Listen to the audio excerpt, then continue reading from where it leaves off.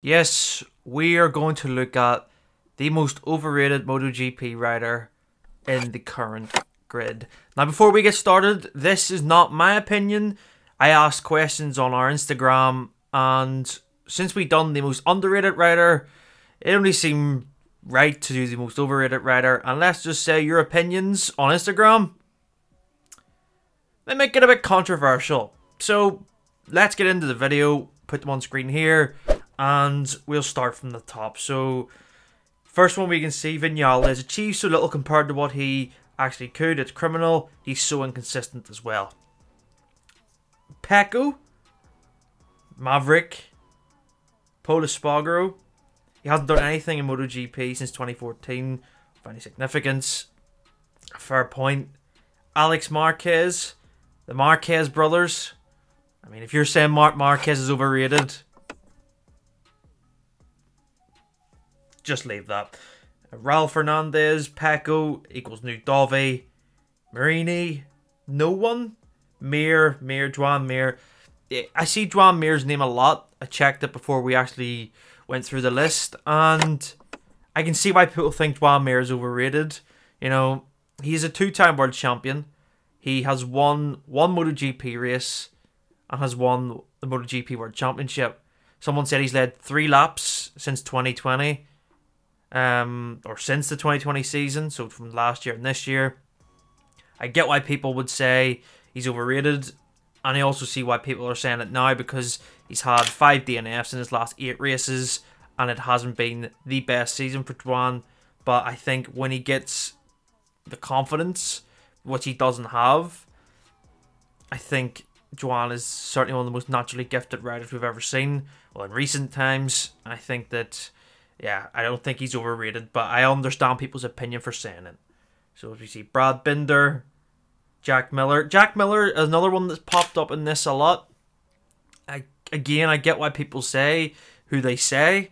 You know, Jack Miller, he hasn't delivered what I expected of Ducati in terms of, you know, more race wins, but I think Jack has went under the radar in terms of how well of a team player he actually is. I think he's the perfect number 2 for Pecco. I think that Ducati, in the direction they're going to go in next year, you know, they're going to either go Jorge Martin or Enea Bastianini. Will they be team players? I don't think so, because they want to win. I know Jack wants to win, but he's shown that he can be a team player. I just don't think you're going to get the same from Bastianini or Martin. So I get why people are saying Jack's overrated, but there is a lot more quality of what he offers to the team than people really give him credit for. So I get the opinion. Bagnaia seems to come up a lot in this. I seem to think it must be from Pecco earlier in the year. You know, he's winning races, but he does crash out of a lot of good positions. We seen that last year, crashing out of the lead. We've seen it even in 2020. He was going to win his first race at Misano, and he crashed out of the lead then. I get why people say it. Taka Nakagami. Yeah, well, but Nakagami, I do think Nakagami, controversially, I don't think he should really be in MotoGP now. I think he's had too many seasons, and not enough have been delivered on that. You know, we look at Aragon 2020. He should have won that race. He had so much great pace throughout the whole weekend. Put it on pole position. We got to turn 4. He crashed. And he's never really recovered from that.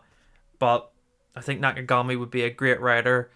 In Superbikes, I think Honda could really utilise his talents elsewhere. And we see Espargaro, Mir, Vignales, Zarco, 100% hands down. Yeah, Johan Zarco, I don't think is overrated. I think he is a solid rider. He's a 2-time Moto2 world champion. He's came so close to so many times in MotoGP to taking race wins, but he crashes out of positions or something just happens that goes against him. Yeah, I found this video very hard, if you kind of guess. I don't like calling people overrated that are so much more supremely talented than I will ever be at anything. They're in the top tier of MotoGP, but people have opinions, and you guys are very, how can I say, you don't mess around. You get straight to the point, which I like. And it gives us a good sense of what people think. So, Luca Marini, Jack Miller, Jorge Martin. No, I don't think Jorge Martin's overrated, but again, it just depends on form. That is really how you can class if someone's overrated or not. What's their form like? Are they consistently good? Or do they dip off and then, say for 5 races, have a terrible run of luck and then they score a podium? And that's inconsistency. And I suppose that does fall into the overrated category. Jorge Lorenzo, doesn't race anymore, retired, 5-time world champion, not overrated, sorry. Alex Marquez, Joan Mir, Kyle Crutchlow, I think it's very hard. I don't think Kyle Crutchlow's overrated. I'm not just saying that because I'm from the UK. No, I think Kyle Crutchlow was actually underrated for what he was able to do in terms of bike development. Honda really miss him. And yeah, you look back at Crutchlow 2019, 18, 17, 16. He got wins on a Honda and podiums and was ultimately like the second Honda most of the time to Marc Marquez. Of course, things change and Kyle's moved on to Yamaha, but I think Kyle's a solid rider. Pecco and Morbidelli. Morbidelli we'll see again down here. Yeah, Morbidelli. A strange one with Franco. I think his form has dropped off so much compared to where it was in 2020. If you look at 2020, he was fighting for the title and could have won it, but injury didn't help last year, and the difficult Yamaha to ride hasn't helped at all. Brad Binder, I don't think Brad Binder's overrated. Brad Binder was actually our most underrated rider in our last video, if you want to check that out. Ralph Fernandez.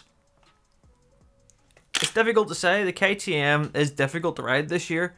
And where Ralph Fernandez was in 2021, I mean, he was sensational in Moto 2. Just don't think it's the right bike for him. I don't think he's overrated. Everyone that's in MotoGP, like I say, is of the best caliber of motorbike rider. And they deserve to be there.